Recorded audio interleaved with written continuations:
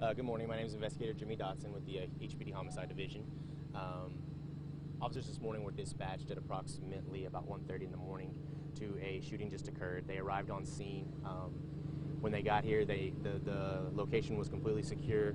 They made contact with one of the children who was inside of the house at the time, and they ended up making entry into the home, and they located two victims, the mother and the father, who had both been shot. The mother was deceased on scene, and the father was taken to a local area hospital where he is currently in critical condition. At the time of the incident, there were only 4 people in the home that we know of, the parents and the 2 children.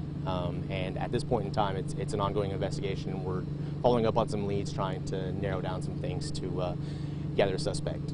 So. Can you say this is not a murder-suicide, or you're leaning towards that, or just, obviously we can't really say anything. It's too preliminary right now. We can't really lean either way. That's why we're trying to chase these leads down, make contact with a couple of people, and narrow things down so that we can make that determination.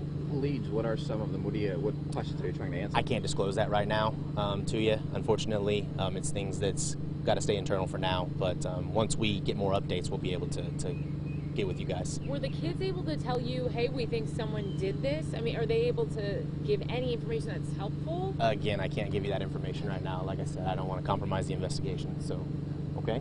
So no sign of forced entry into the house, though? There was not any sign of forced entry at this point. Any sign of some type of scuffle in the bedroom, or? There was just no. I mean, everything looked like it was in place, so that's what we're trying to follow up on and figure out. So that's where we are right now. We've been told by several people this is a big crime scene. What do you mean?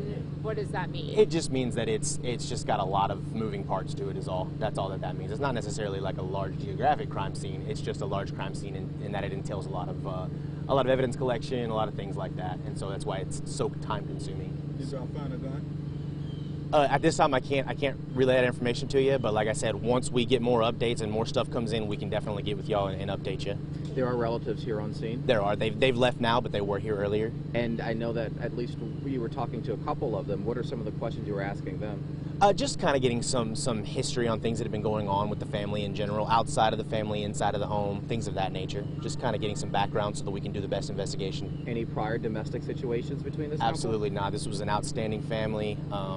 The male in the family was an absolute hard-working breadwinner. He's an associate pastor in the area at a church that I'm not sure of. He's a great guy. And the family, the mother was apparently a great mother, according to family members. And like I said, it was kind of the all-American family, and that's why we're trying to do our best to get down to what's going on in this household and figure out who our suspects are, so we can button this up for people.